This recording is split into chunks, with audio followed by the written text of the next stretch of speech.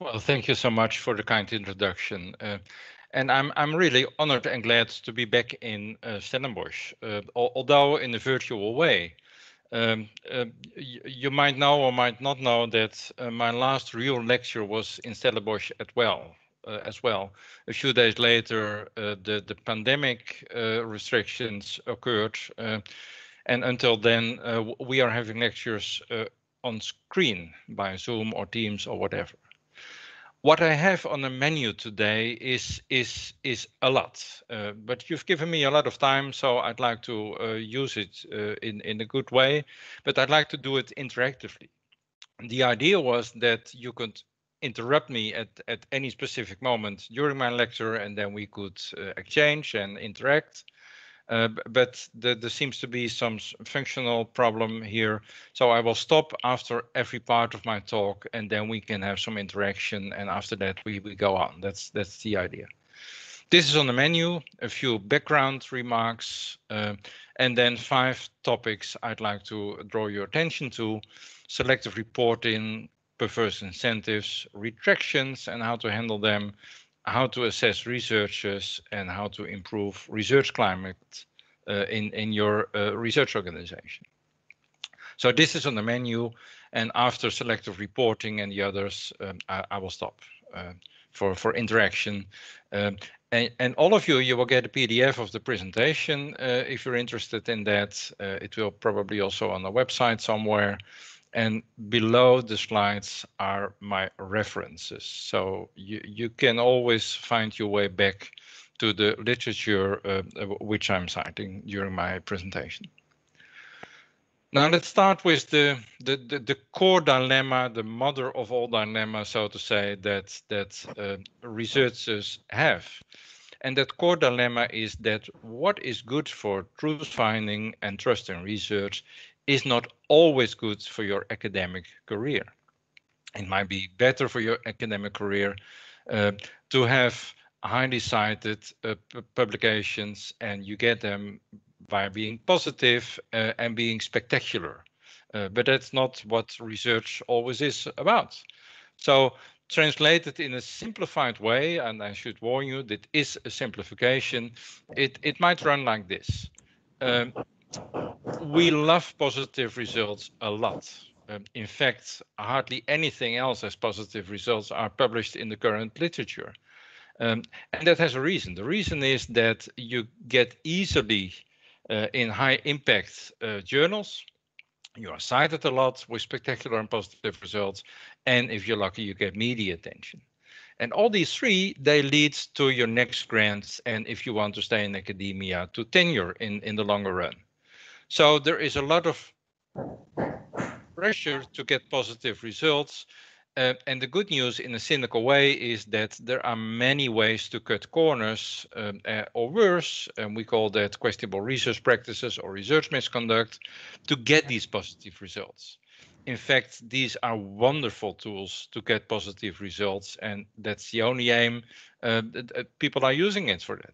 But these positive results are false then, of course, and the pressure, personal pressure, and sometimes also funder pressure to engage in cutting corners to get with the purpose to get positive results, that needs to be restricted and resisted.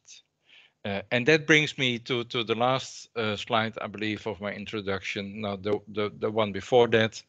This is an interesting article, although it's rather a black story. These are 2 evolutionary biologists, and they do a clever game of modeling that shows that bad science has selective advantages. So if you, in the current system, it makes sense to cut corners and cheat a little bit, because then you come up in your academic career quicker. And of course, we need to tweak the system and to tweak our own behavior substantially to avoid this. This is not a selective pressure we want, of course. We don't want to have bad science an advantage. We want to have good science to have an advantage, of course. So basically, we need a moral compass as researchers. And here that compass it's turning around a little bit. And it depends, of course, on the virtuousness of the individual. Now, there is not much, I believe, we can do about that after upbringing has been finished. But what we can do things about is the research climate and the incentives in the system of research. And mainly my talk will focus on research climate, that will come at the end, and proper incentives, and that will come first. So that is what I would like to say about introducing the topic, giving the background, and I'd like to move on to selective reporting now, if you allow me. Now, and I'll start with one of my favorite slides, I should say. This is a really interesting slide, I believe, but it tells an awful story, I should admit. What we see here are 105 randomized clinical trials at the level of the FDA. And the trials are about drugs for depression against placebo. And 105 trials have been submitted to the FDA, and they judge these trials because they need to make a decision whether your drug can enter the market or not. So everyone is submitting their data, their protocols, their everything to the FDA. The FDA is not reading your papers, they're only studying your data and your study protocol. And according to the FDA, and this is the gold standard, so to say, half of that 105 trials is positive in the sense that the new drug wins, and other half is negative in the sense that there is no difference or the placebo wins. This is as close to reality as we can come, and hopefully you recognize that usually you don't get that far. Usually you don't have that gold standard because you don't have study protocols which are pre-registered, you don't have full data sets, you are unable to check this. Normally you see this, and this is what you see. A few years down the line, almost all, one exception, of the positive trials have been published and roughly half of the negative ones. We call that publication bias, and this is already an important distortion of the real picture, but it gets worse. As you know, people are measuring a lot in research, and when you do so, you can pick and choose and cherry pick among the results you get for your papers. And when you like positive results, you can leave out the negative results. And that is what been made visible here. Many of these negative studies, according to the FDA, become, it's like a miracle, they become positive in the publications just because they flip some outcomes, leave out some outcomes, and they tell a story in a much more positive way than what the FDA decided about that study. So hardly any negativity less. And then we should realize that when you write papers, you use words. And with words, you can give spin to what you say, making it more positive, making it more negative, downplaying it a little bit. And then at least you can shed doubt on the remaining negative studies. They become yellow or orange or whatever, or pink maybe, and hardly anything negative remains in the published literature. And look at the difference between these two. And I'm so afraid that this is what we face, that it's not only for the trials on drugs against depression, it is all over the place. And one step further, when you go to the next generation of publication and you look at the citations, you see that the positive studies are cited 3 to 5 times as often as the negative studies. So now negativity almost completely disappears. And when you're looking in this domain, and when you say, well, let us redo the study and look whether we find the same, the replication game, you shouldn't be surprised that you find less often a positive outcome than you would expect on the basis of the literature. And that is the root of the replication crisis we are facing. in basically in all disciplinary fields. It has been starting in animal research and psychology, but now it has been studied in many more fields. And talking about the causes of replicability crisis, I alluded already to the selective reporting. That's what I just discussed. Equally low power, you can understand that, of course. When you do many studies which are small, you can just ignore the studies you don't like the outcomes of and just publish the studies you do like the outcome of, and you get a completely distorted picture in the literature again. Low rate of true effects, that's a bit more complex, but maybe you can understand that already intuitively. P-hacking, that is what my favorite biostatistician always said. If you torture your data enough, they will always confess. And finally, also harking, hypothesizing after results are known that may lead to weird papers. You just have data and then you start fantasizing about what they might mean, and you write a nice story around it. That's still happening a lot. It's completely wrong, but it's still happening a lot. You need to formulate your hypothesis before you collect data and before you analyze data and before you write your paper, of course. Now, this king understood the trick as well. He shoots his arrows at the wall and he hits the bullet all the time. Quite spectacular. Now, this brings me to the main course of this interactive exercise, and that is that we should utilize, I believe, open methods, open codes, and open data more often. Not because they are a magic bullet. They don't solve all the problems, and they bring their own problems, of course, and possibly in the discussion we will dwell on these. But they help a lot to improve transparency. When you have research protocols that have been posted on the web before the data collection started, you can always go back to the plans these investigators had and check whether they did what they promised and whether they reported everything they measured. And this helps to make a study replicable in the sense that it can be replicated. The recipe is there.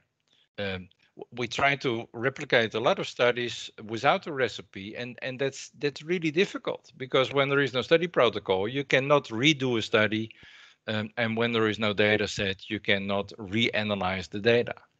And that's another thing, open data, having your data available for everyone after the study, that enables reanalysis. And also it is a thing of efficiency.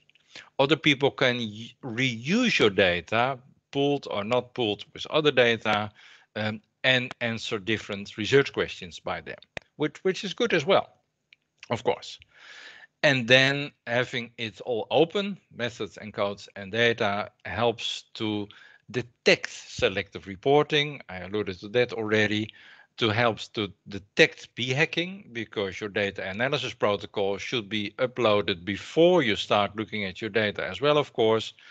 And it detects harking, because your hypothesis should be in your study protocol, which was written before data collection started. So it helps enormously to detect cutting corners. It might prevent cutting corners, and it makes transparency the coin of research.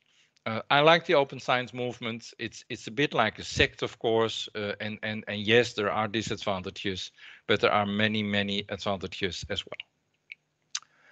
And that's the reason I also like the top guidelines, the transparency and openness practices guidelines.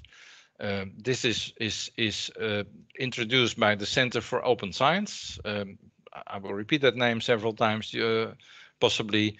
And it's also coming with the top factor, and that is a scoring scheme for it. And it's a clever scheme. It consists of 8 standards, journals, research journals can subscribe to on different levels, on 4 different levels. And level 0 is basically doing nothing. So you can join the top guidelines without doing that much. which is nice. And they, yes, they do have already 5,000 signatories. But the idea is, of course, and all these journals have these ambitions or are doing it already, to get further. For instance, data transparency. You should not only encourage to share data, you should state whether or not the data are available. That's level 1. And level 2 is you should have it available or explain why it is not available for legal or ethical constraints. That's possible as well. And then the highest level is that it is available, it is submitted with your article, and at the office of the journal, they are redoing your data analysis to check whether you did it correctly. And you can have that not only for data, you can have it only pre-registration, I alluded to already, data analysis plan, and so on and so forth. So please consider this type of journal when you want to submit a paper to. It's a sign that the journal is serious. This is the Center of Open Science again. They run pre-registration. That's basically the idea I just alluded to. You upload your study protocol before you start data collecting. And a better version of that, in a way, is the registered report. The registration is explained in this paper, and then I come to the registered report. This is a nice paper by Brian Nosek. Maybe you should consider reading it. And it explains why it is so important to pre-register your study. And he goes as far, and I agree, that you statistics don't mean that much if you don't do this. Only when you have clear hypothesis, testing hypothesis makes sense. When you don't have clear hypothesis, you can test until the cows come home, and you find always a statistical significant finding. That doesn't matter. That doesn't matter, and that doesn't mean anything. And he discriminates between prediction and postdiction, which I like. And this might be the last or the penultimate slides before our first short interactive part. So please bear with me.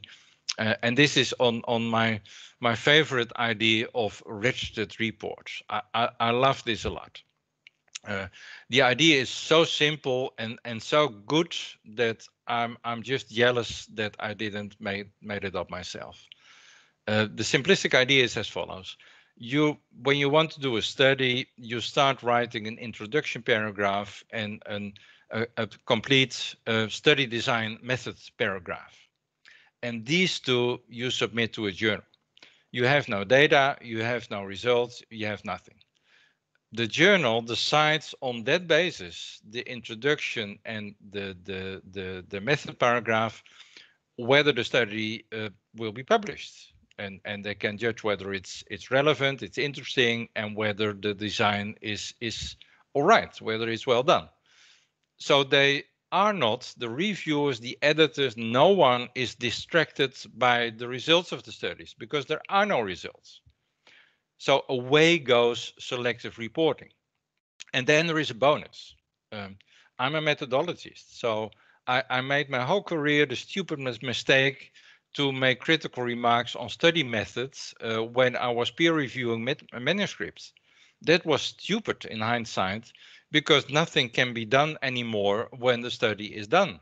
But at this stage, when you make constructive remarks and criticism on the study methods, yes, you can improve the study methods. Yes, you can tweak around your study because you have not yet started. You can change it, resubmit it, and when it's finally accepted, all the peer reviewers and the editor agrees that this is the best way to study this and it's important to study. Now, then you do your work, you collect your data, you write your report after data analysis, you submit it again, reviewers check whether you did what you promised, and then it's published. This is the idea of registered report, and it's wonderful. This is avant-garde. Only 250, a little bit more maybe nowadays, journals are doing this out of 35, 40,000 research journals. So there is room for improvement again, but it's a wonderful idea. And the first evaluation results are available. They both come from preprints. One is coming from a preprint that has been published a few days ago only, and it shows that when you have registered reports, that's this bar, and you compare that with matched standard reports on the same topics, of course, but not registered reports, you see that 95% or even more is positive. That means positive in the sense that it supports the most important hypothesis of the study, and the registered reports, less than half is positive. And that convinces me that yes, this is indeed a killer for selective publication and publication bias. And that's wonderful because we needed that. And another study looks at the methods of registered reports and compare them with called here non-registered reports. That's the same as standard reports there, of course. And these are effect sizes. And you see that all are on the good sides, methodological rigor, quality of the methods, what we can learn from it, quality of the question, and then it becomes less statistically significant, but it doesn't matter. The point estimates are all on the right side, showing that registered reports are not only less often overly optimistic, but also better quality. I like that. And my advice to you and to your institute is please consider using this format of registered reports because it's a leap forward, really. This is fair data. That's another aspect of being open and clear, making your data findable, accessible, interoperable, and reusable. It's gaining a lot of traction nowadays, and many funders make it mandatory to follow the FAIR principles. They're rather well known, so I won't dwell long on them. But for empirical research using data, it is a leap forward as well. These are the parking lots for your study protocols and your data sets. I mentioned already the open science framework of the Center of Open Science. Dataverse is quite popular in continental Europe, at least. Elsevier has Mendeley, that's working quite well. It's for free. I'm sure they found out a way to make money out of it, but it's good service. In North America, Dryad and Figshare seem to be a little bit more popular. And in total, we have more than 2,000. So please don't start your own data repository. That is not that useful because the data repository you need, it's already there. And you only need to find it. This is the thing of preprints. Preprints are gaining traction enormously nowadays, and that is because preprints they have been so popular with COVID-19 research. We were in a hurry. We're under time pressure, so everyone started preprints. The rise has been spectacular. They're around for 20 plus years, started in physics, natural sciences, but now in biomedical science and psychology, they're quite positive. Last counting, a few weeks ago, we published in JAMA a paper about it. Last counting was that we now have 65 preprints, some small, some much bigger, and the volume of preprints is rising spectacularly. If you're interested, these are two blogs I was a co-author on, recently published, on what is happening to research integrity under pressure, and why are preprints problematic in some ways, and how can you improve them. I just made a false promise. I had a few more slides on my deck before the break, but I'm getting near. Please bear with me. These are the ways to improve preprint quality. Guidance for author is lacking. We diagnosed that in that JAMA paper I just alluded to, and the reference is below. It is unclear whether a version is published later on or not. So the link should be there, and that's the responsibility of the preprint server, of course. And the author should take preprints serious in the sense that they take as much care to employ responsible research practices as in the real thing, which is important. And there is already some research that shows that the published versions are not that different from the preprints. So preprints on average seem to be pretty good as well, or as bad as peer-reviewed papers, you can say as well, of course. The idea of preprints is that you get commands before you submit your paper, and it's out in the open for your colleagues to learn from. Be active, look at them, give reviews. The funny thing is that most people do that on Twitter, which has advantages, but also some disadvantages, of course. Not all preprint servers have a well-functioning method to offer your comments yet, but that needs to be improved as well. And like in every study, you should be clear about your strengths and limitations, of course, of preprints. Okay, this seems to be a nice moment for an interactive break, and it might be a good idea to stop screen sharing here. I give the floor, I guess, to Whitney or Marijke. Thank you, Prof. Whitney, were you able to see if there are any questions on the chat? There are currently no questions, so they can raise their hands if they have any questions. Good. Colleagues, the floor is open. I see Prof. Eugene has a question. Yeah, thank you very much, Marijke. Just in terms of the preview of the methodology before you in fact start embarking on the study without any results on that slide of yours, Professor Bouter. The question I have is, I mean, this could essentially also help to find funding for the research if they know that the methodology has been pre-approved by a journal.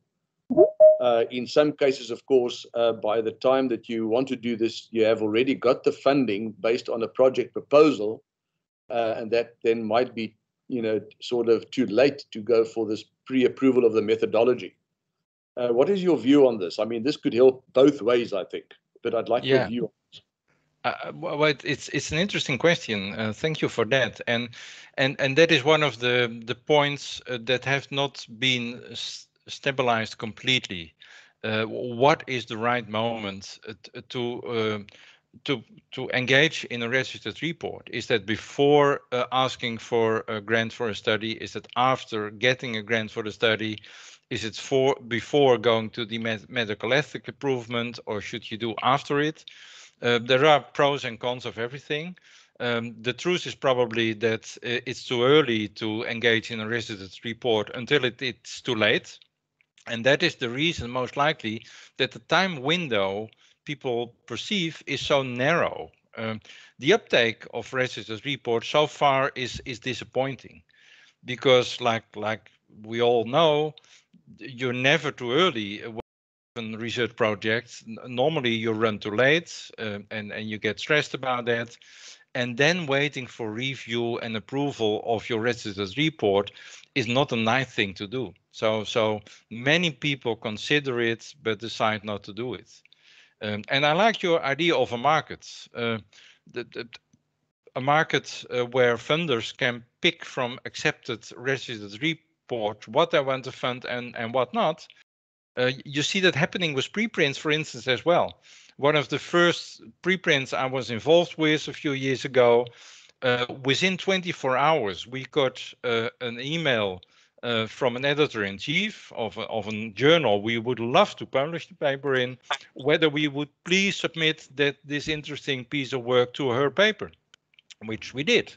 So it's so nice to be invited by an editor to upload your stuff to their journal instead of begging for a place in that journal.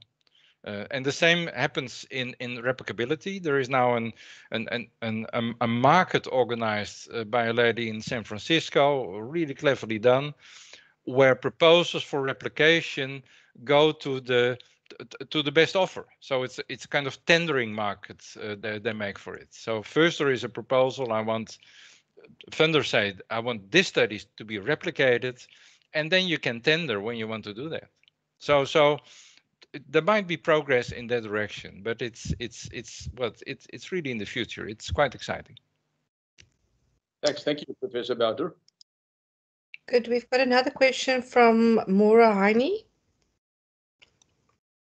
Good morning, Lex. How are you? Yeah, I think this idea of registered reports is a really good one. I suppose it's not quite the same thing, but very similar in that on the HRB Open, which is an open publishing platform that we have, we allow people to publish their protocols, so it's a very similar approach. And in fact, for the COVID-19 rapid response call, we made it mandatory for people to publish their protocols within 2 months of receiving funding.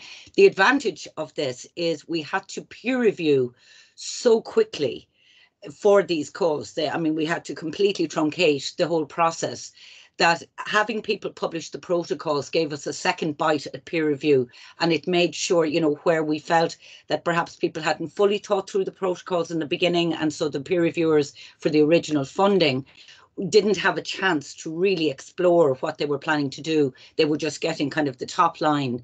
This really gave people a chance to think about their protocols before they published them, but then also for those protocols to be peer reviewed, so that at least within the project we were able to improve the quality. So I think certainly for rapid review, and I think we'll probably be seeing more and more of that into the future, pre-registration or protocol publication on an open publishing platform is definitely the way to go. So thank you for bringing that up. Yeah, well, thank you, Mara. And I fully agree to what you say. It's so nice that funding agencies are doing these things. And yes, having protocols out in the open, even when it's not a registered report, is a big advantage and an opportunity to improve your study before the data are being collected. So I like the rhythm very much. And in the past, you had journals that published protocol, but usually they were so slow that your whole study was done before your protocol was studied. That didn't help it at all, of course. Thanks. I'm going to take one more question for now. It's from Minri Greef.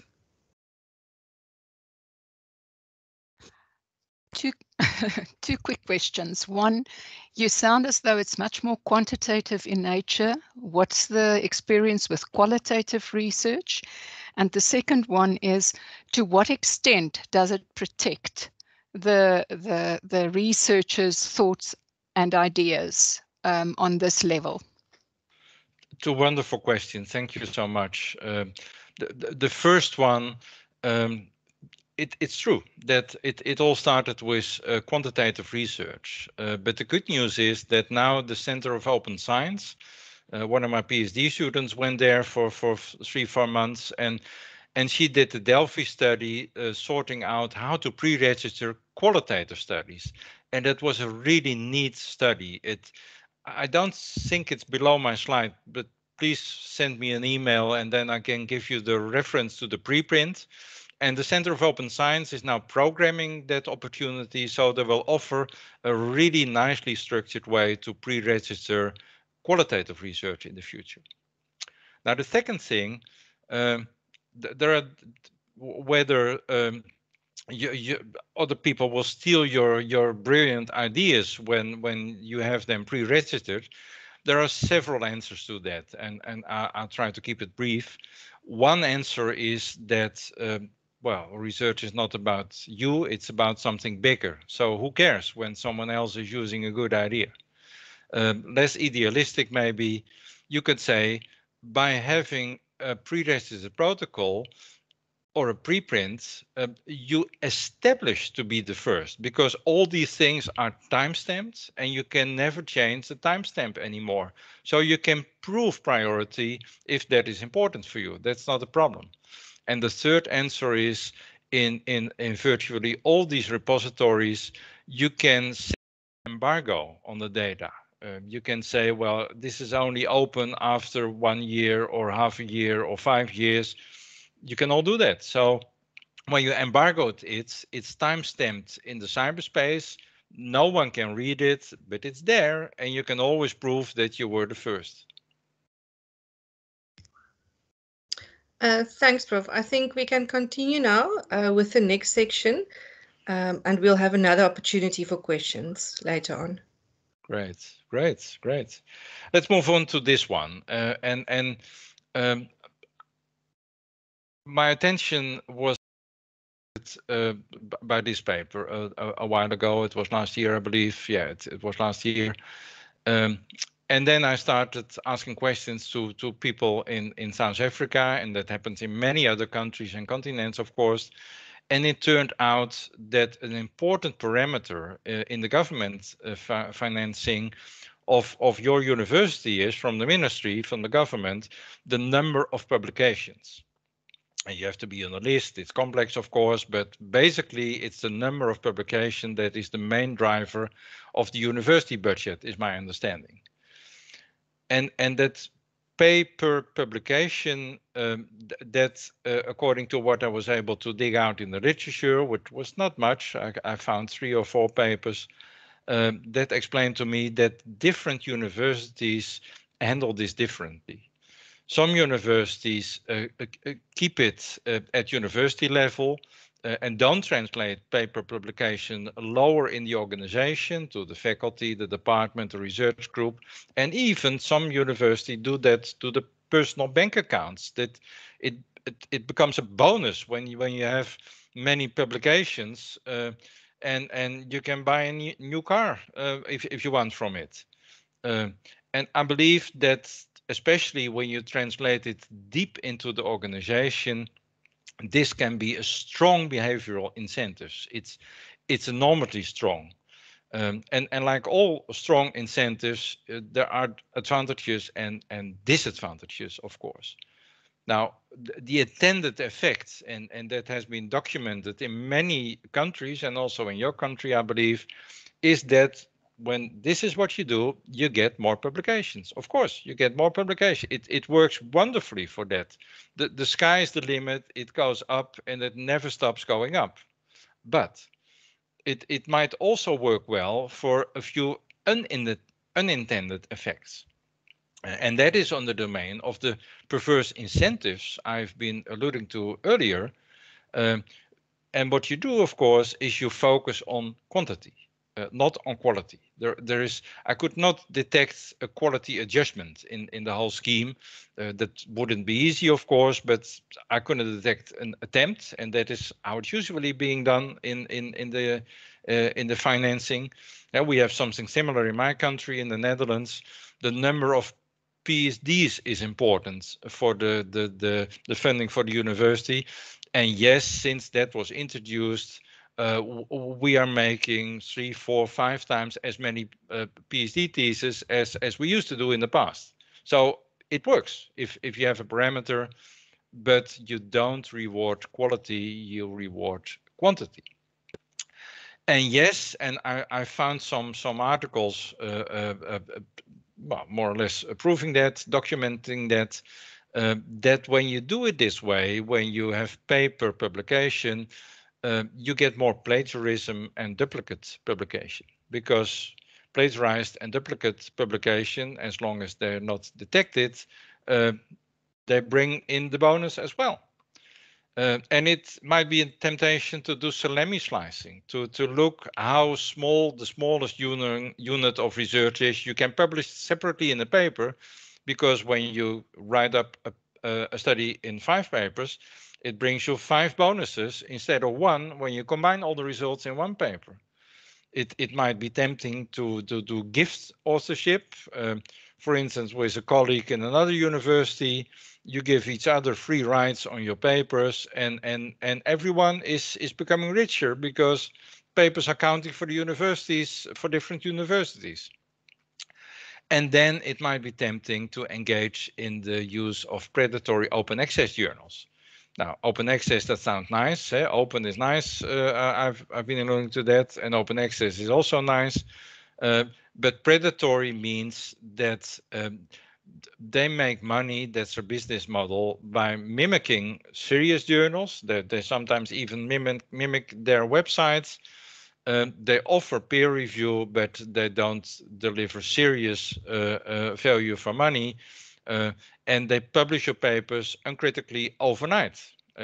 And when they count, they count. I know that on your list, there is an attempt to remove predatory journals, but that is not easy to remove all predatory journals from the list. Matthew effect, well, that's from the Bible, of course. The rich will be made richer by this scheme. Equity will be smaller for reasons you can imagine. And you don't award responsible research practices. All these open science practices and other responsible research practices, they take time. Curating your data, uploading them somewhere, enabling other people to make sense out of it, it takes a lot of time. It leads to no publication, it needs to no bonus. So why should you do that? So basically, when an incentive, when a measure becomes too important and when the stakes are too high, it can be a perverse incentives, and that might have happened here, and that might need some reflection as well. We see that here as well. On this cartoon, that's the same idea. We started a few years ago with the mandatory publishing, which was a good idea. And then it became publish or perish, which might also be a good idea. And then it was published in high impact journals or perish. And now we seem to be in the domain that you need to frequently publish in high impact journals, and maybe then you won't perish. At least that is the feeling that many postdocs, I know, and other early career scientists have about their prognosis in academia. And this all leads to publication pressure. We studied that a few years ago in Amsterdam, 2 universities, 2 university medical centers. Everyone was invited to our survey. I will allude to that survey later on a little bit as well, most likely, because it was basically on research climate. But this was perceived publication pressure. And yes, the perceived publication pressure was high, particularly among postdocs and assistant professors. They are still depending on their tenure and their track record in university heavily on their publication success. Publication pressure happens in all disciplinary fields, but it seems to be the highest in the humanities. We did focus group interviews as well, and there it turned out that having so little time in the humanities to do research and to write papers anyway, and also to be forced in schablons that fits more the natural sciences than the humanities, that is stressful for people there, and I sympathize with that. And then the third result from our study is that we need really to work on a healthy publication climate, and it takes many to tango. It takes a government, it takes leadership in university, it takes people on the ground, your supervisors, department heads, what have you. It takes funding agencies, it takes journals to play the part. So we should solve this issue together. And we need to incentivize each other for doing the right thing, to having high quality papers and acting with integrity and responsible research practices. That is important. And in the other study we did, I have no slide on that, even medical professors had a high publication pressure. They were professor already, but still when they perceived high publication pressure, they have also a lot of symptoms of burnout. So it seems to be that it's quite over the top, and we should be toning down, and that can be done. Our faculty of economy, maybe 5-6 years ago, had a courageous decision. They said, well, we are only going to look to your best 5 papers in your last 5 years when we evaluate you. And that was a clear message. And we look at the quality of that paper. Of course, we also look in which journals they are, but we ignore the rest. And in that faculty, the number of papers went in a kind of free, and the number of papers in the journals that are really prestigious and considered to be high quality in that field, they went up. There are disadvantages, of course, but I'm only telling you that incentives matter, and you better think very carefully about the effects they might have, and then avoiding the unintended effects is always the most important. Maybe short break again for discussion, if you like, because I'm about to skip to the next topic. Thank you, Prof. Okay, so we open up the floor again. Before that, perhaps Whitney, any questions on the chat? Nothing, Marika. Great. So colleagues, you can just raise your hand if you've got any specific questions at this stage.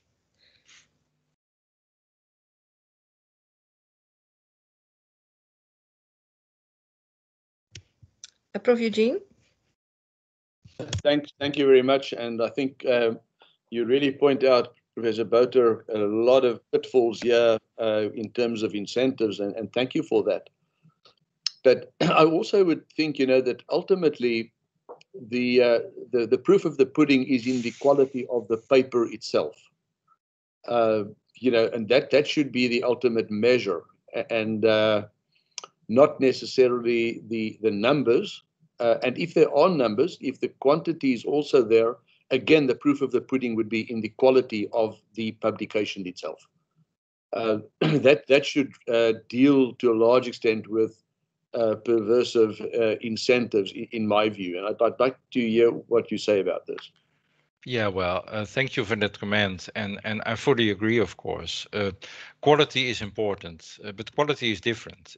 Quality is difficult. It's in the eye of the beholder to some extent.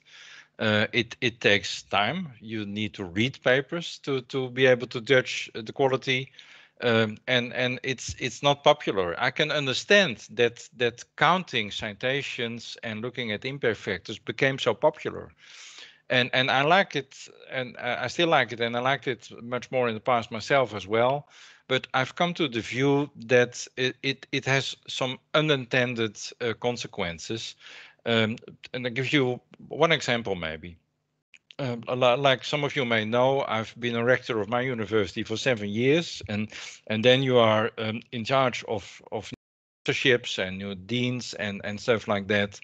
And it happened to me many times that we convened a committee for a new appointment, and then typically one of the members, typically more, they just Googled the candidates, and they said, well, this is interesting. There are 2 with a really high Hirsch index. Let's invite them for a talk and forget about the rest. And then they want to end the meeting by saying this. And it was not easy to always draw attention to the fact that Hirsch index might not be the only and maybe even not the best predictor of success as a dean of a department head or a new professor leading a group. So looking at the quality is important. It's now moving, luckily, in good directions. In my country, and it might have happened in your country as well. I apologize for that. I don't know the rules that well in your country. In my country, a few years ago, the NRF, the National Science Foundation, Research Foundation, they forbid the mentioning of impact factor and Hirsch index in grant applications. And they asked for a narrative. Why is your research important? Explain. And what are your 3 best papers? Add the PDFs. And then the committees judging were in that way forced to focus on quality and as good as possible forced to ignore quantity. But I don't have the illusion that this solves the issue, but it is an improvement, I believe, and it shows the way we should go together. More narratives, more interpretation, less is more in that sense. Thank you. We've got another question from Stefanie van der Burgt.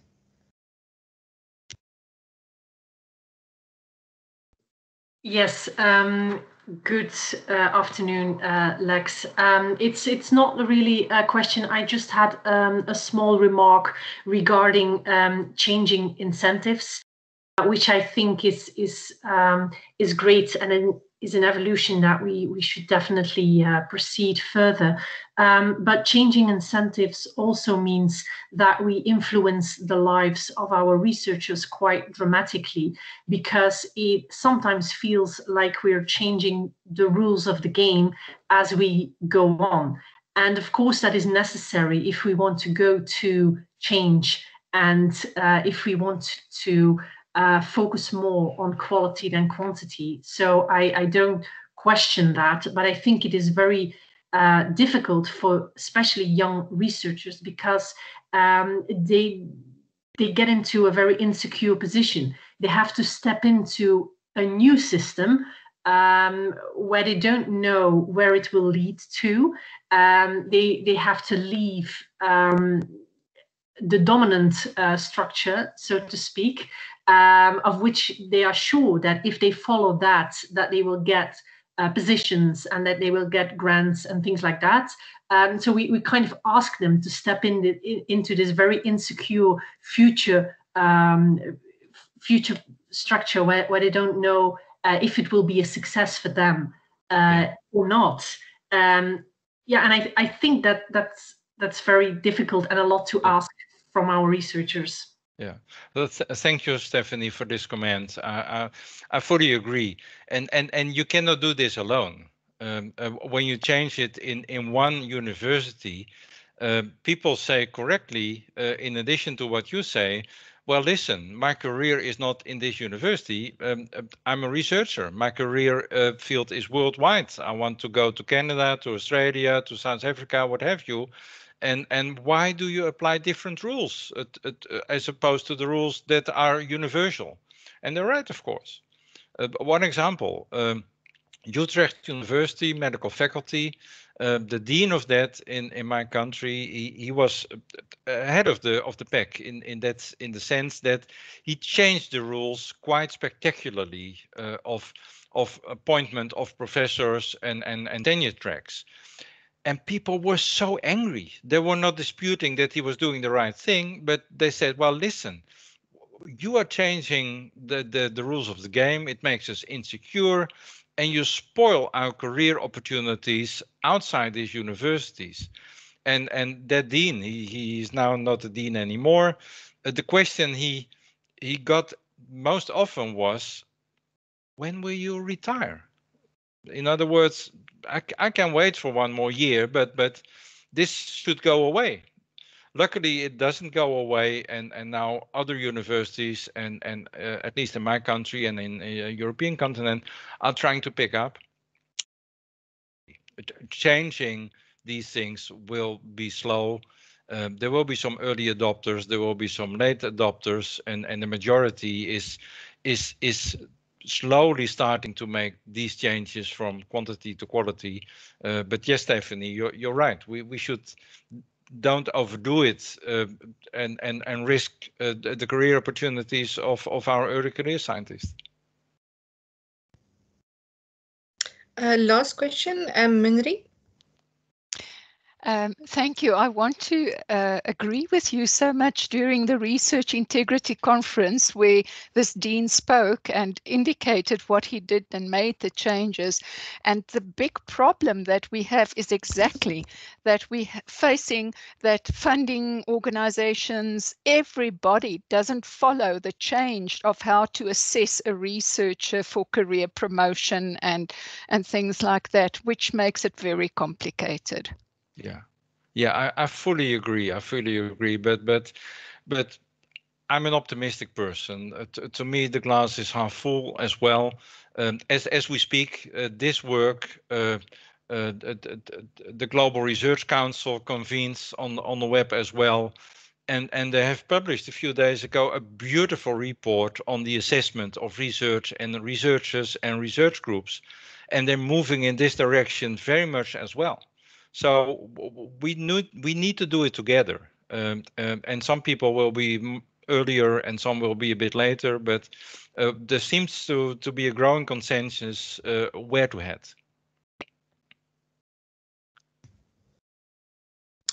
Thank you, Prof. Right, okay, I think we can go on to the next part. Okay, let me give it a try. That should work. There we are. That's about retraction and corrections. Now, this is the most infamous scientist from the Netherlands, I guess, a guy called Diederik Stapel. He fabricated data. He was kind to his PhD students. He gave them data that hardly ever happens by a supervisor, but these data were faked. So the guy was in Tilburg University. It started in a way the awareness of research integrity issues in my country. At least it accelerated it.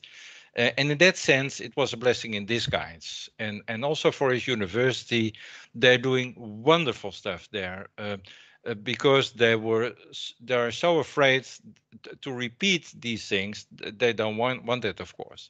So it helps. Diederik has the sad record of being number 5th as the number of retractions are concerned, 58 retractions. The world champion is way above it, was 183. But still, this is a lot of retractions. Some of us may not even have 58 papers, and he has 58 retractions. And retractions is important to me because it's a way to clean the track record of knowledge progress. And we need to take that seriously. And I believe we need to take it more seriously than we do nowadays. And that's the reason I attract your attention to the block of Retraction Watch. It's excellent. They're delivering excellent services, and they also promoted this graph. It's from a presentation by some clever researchers, and what they plot here is an index for the number of retractions against the impact factor of the journals. And surprise, surprise, the big 5 are high in the sense high impact factor and also high number of retractions. Now the point is that I don't know what that means, and I guess that no one knows what that means, because it might mean yes, that many people cut corners or worse to get into these journals. That might be one reason. Another reason might be that papers in these journals are more scrutinized, and when something is seriously wrong, it will be detected earlier, and that would be a good thing. And it might also be that these journals take rejections more seriously in the sense that they respond sooner. And taken all together, it's not evidence-based what I'm about to say now. I believe that the rising numbers of retractions, and that is what we see over time, is not alarming. To me, it means that we watch it better, and we are carefully, and we take cleaning the track record of published literature more seriously. But then, of course, in an ideal world, a retraction would hardly ever happen and would not be necessary due to questionable research practices or research misconduct. The same retraction watch is also running a database of retractions. All the papers of Diederik Stapel, these are the 58 papers, are in there, and you can check where they are. You can click on them, you can see them, and so on and so forth. There is some nice and intriguing research on the causes of retraction. The base of it is not Retraction Watch, but the Web of Science retractions. And you see that roughly 1/4 is fraud, fabrication or falsification. 1/4 is error, and let's assume that these are unintentional errors, so that's a completely different category. 1/3, 1/4 as well is plagiarism, because duplicate publication is a form of plagiarism as well, of course. So 1/3 is plagiarism, and the rest is categorized among these things. And I want to allude only to this one, to faked review. That's in a sad way a funny phenomenon, and it was in vogue a number of years ago, more strongly than now, I believe, because journals know about it. And it arose from the opportunity that when you submit a paper, you're often asked to to suggest a few reviewers. And when you mention a few famous colleagues in your field, the likelihood that these reviewers will be approached is substantial. And then when you can easily make an Hotmail or a Gmail email account on that name, leading to your own computer, of course, and not to that famous person.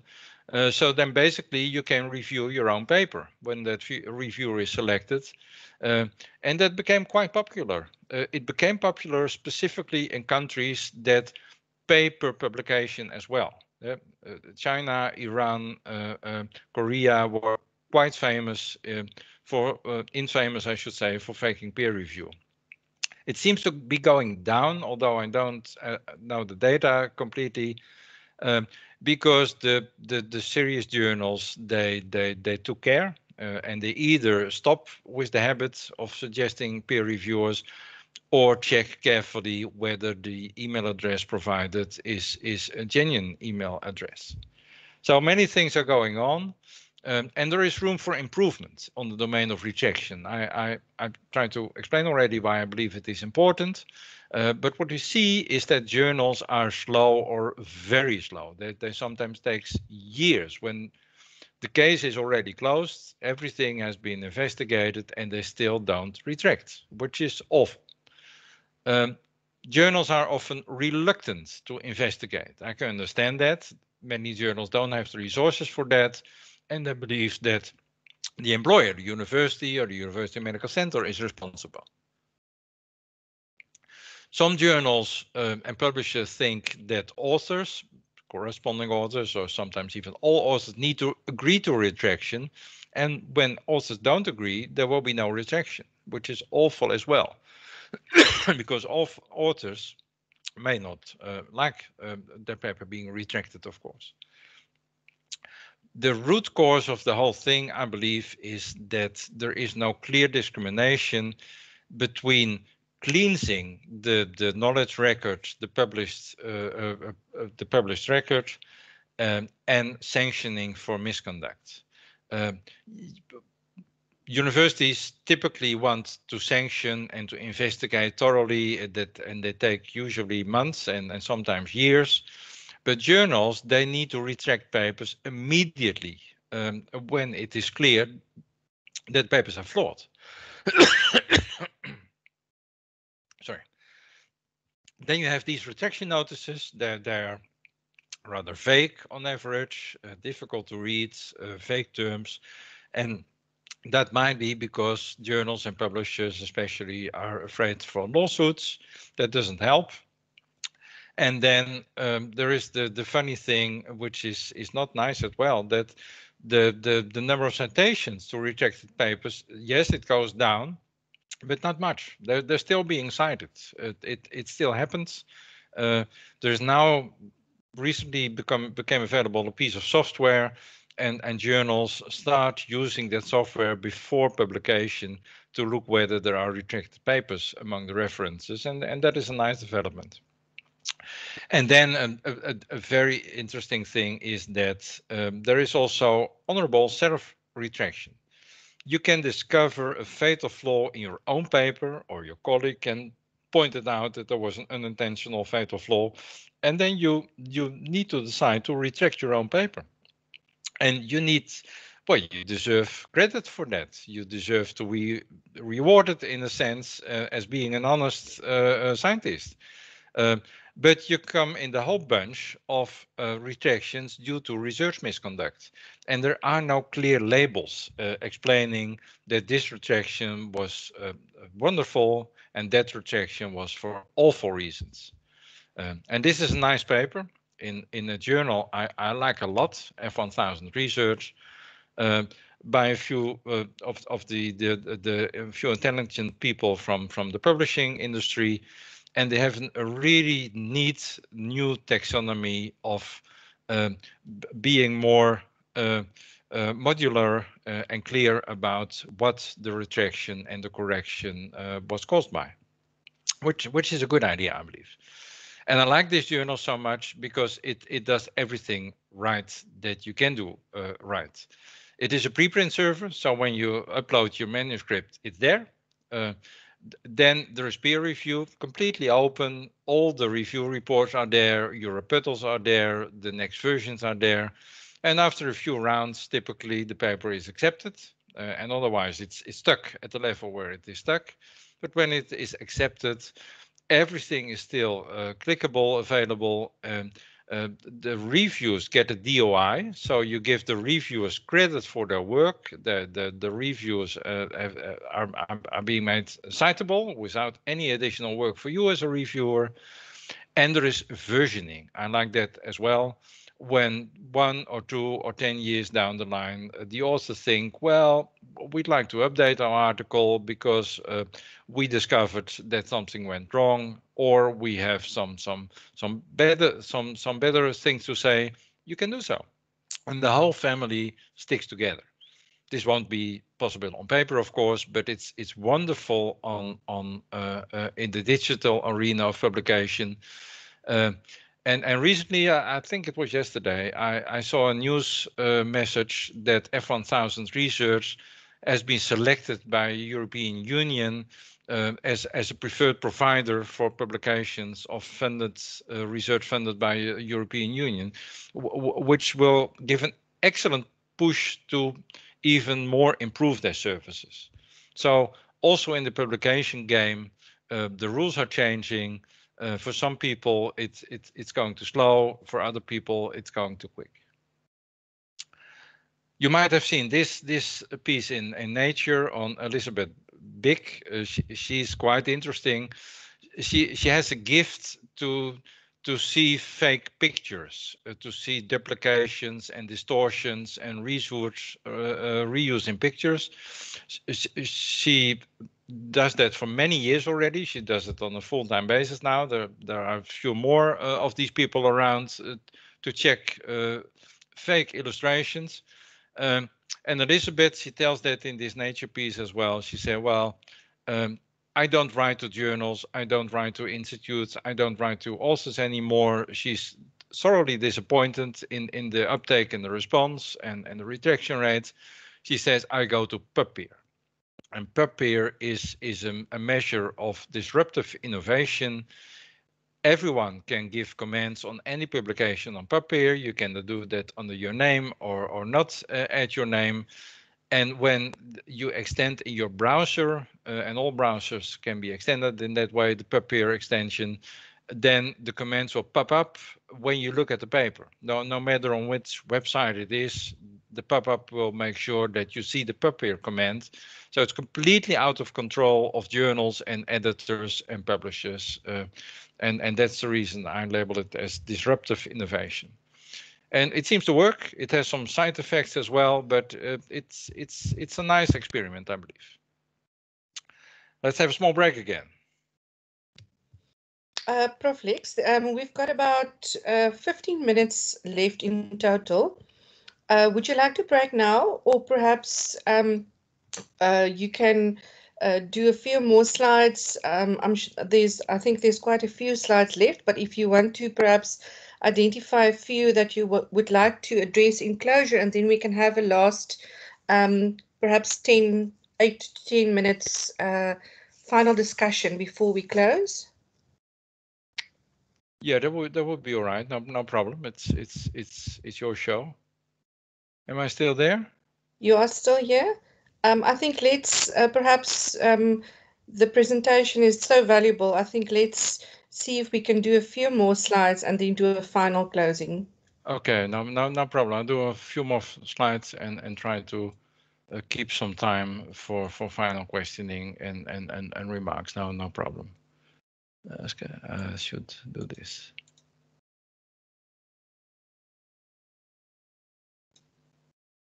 So it's working again, isn't it? Assessment of researchers. Well, we all know already that counting citations and publication has its limitations. We've been discussing that before. These are the sources of that. Last World Conference on Research Integrity, we did the Hong Kong principles about how to assess researchers with a view to foster research integrity. and that is more open science and less citation and publication counting. And assessing researchers, we do it quite often for grant applications, vacancy, promotion, tenures, and award, of course. These are these principles. We should assess responsible research practices, value complete reporting. Remember my story about selective reporting. Reward open science. It takes time, so you need to be rewarded for that. Acknowledge a broad range of research integrity, also societal outreach, and so on and so forth. And recognize essential other tasks like I alluded to, peer review, pre-publication peer review, post-publication peer review, and most importantly, mentoring. This is the report of the Global Research Council I already alluded to. You may recognize a name you know, Gansen Pillay. He's from the NRF in South Africa.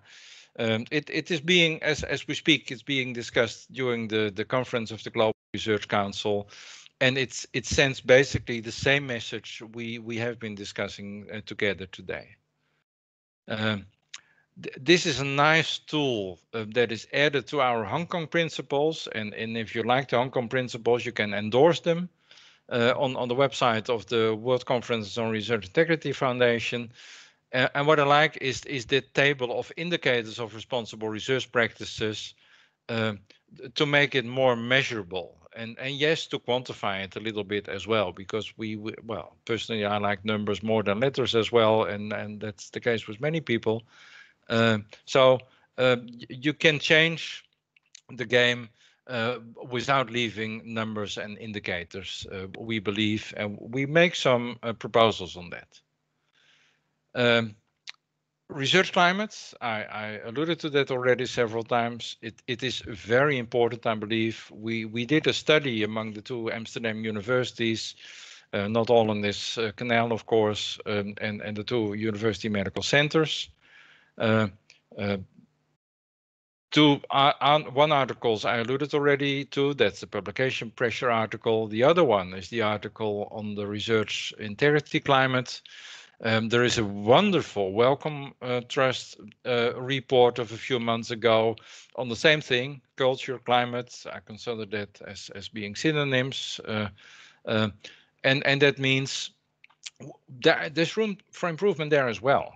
What we found, for instance, is the following. Junior researchers perceive the research integrity climate much more negative than senior researchers. Junior researchers, they say that their supervisors are not that committed to fostering research integrity. Especially PhD students, they see around them a lot of competition and even suspicion among colleagues higher in the tree than they are. And everyone is higher in the tree than they are, of course. The natural sciences, they seem to be, on the average, more positive about research integrity climate. And especially the social sciences and the humanities, they perceive less fairness in publishing and acquiring funding. So yes, there is room for improvement, and it has a lot to do with supervision. I haven't showed you these studies. There are many studies showing that probably the best intervention we can do is to improve supervision of PhD students and also postdocs. And we started pilot courses. In these pilot courses, we offer a supervision course, 3 days, and intervision and supervision in between for people who get their first PhD student. They might be insecure, they might be willing to learn still, and we made a mix of the usual stuff in supervision courses on how to give feedback constructively and so on and so forth, and also open science. How do you do that? How you prepare a preprint, how you upload a pre-registration, and so on and so forth. It was very successful, and it's now part of the mainstream of our university. Is being offered on a regular basis, and we even are so courageous to start offering a shorter course for more senior PhD supervisors, because we noticed that they have no clue what all these open science modalities are. and why they are important for the early career researchers, and how they can stimulate their PhD students to engage in these excellent quality-driven innovations. So it's still early.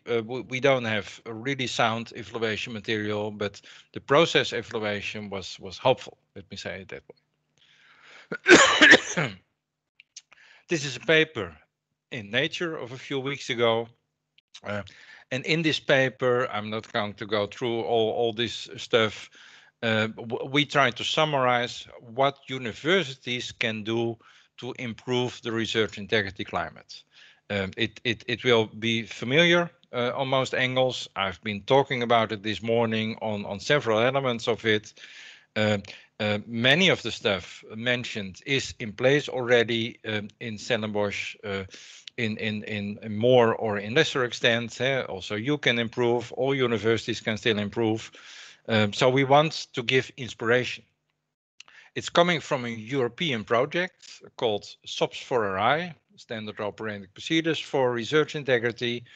And we are filling a toolbox with checklists, examples, standard operating procedures, guidelines, best practices, you name it, to inspire university leaderships and departments of research support in universities to have a research integrity promotion plan with all the nuts and bolts in place. It is heavily sponsored by the European Union, this project. It's a large consortium, and in the next round of EU grants, it will be an obligation for every university and other research institution accepting money from the EU to have a working and alive and well evaluated research integrity promotion plan in place. And we are in this project in the happy position to be able to collect the inspiration for that. This is the summary of my talk, and that is where I more or less will end, and then we'll have a few minutes left. I alluded to a number of actions you can take to improve research integrity climate. Pre-registration and residence reports. Journals should more often demand it. Institutes should reward it, and researchers should just do it. Open data, demand, reward, and comply. It's easy.